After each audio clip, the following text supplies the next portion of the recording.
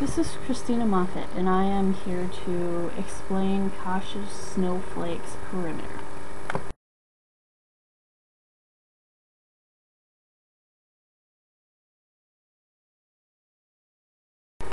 To begin, we have an equilateral triangle whose side length is equal to 1 unit, which gives us a total perimeter of 3 units, which we get from adding together the 1 unit on each side.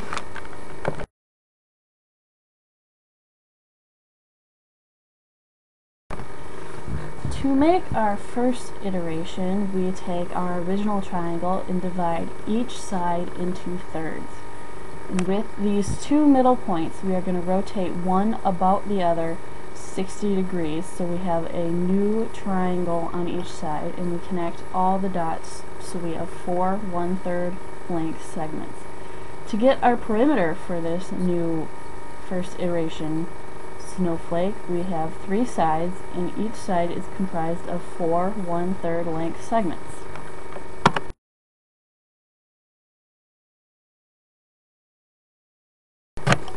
For the second iteration, we take our first iteration snowflake and divide each of those 4 sides into 4 more sides, and then we have 16 segments for each side of the triangle, and we have 3 sides of the triangle, so our perimeter for the second iteration is 3 times 16/9.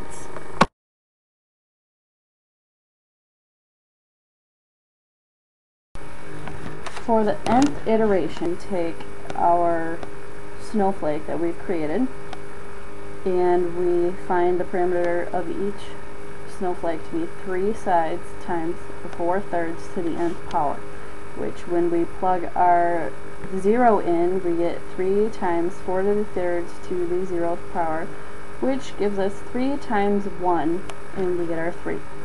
Or we can take our second iteration and do 3 times 4/3 squared, which is 3 times 16/9, and it shows that we get the equations we came up with earlier.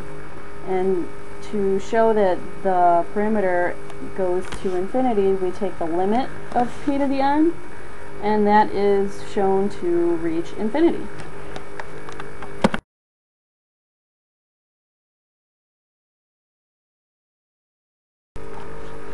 If we inscribe our original equilateral triangle into a circle, we can see that the area of Koch's snowflake is bound to the area of the circle, whereas the perimeter increases to infinity.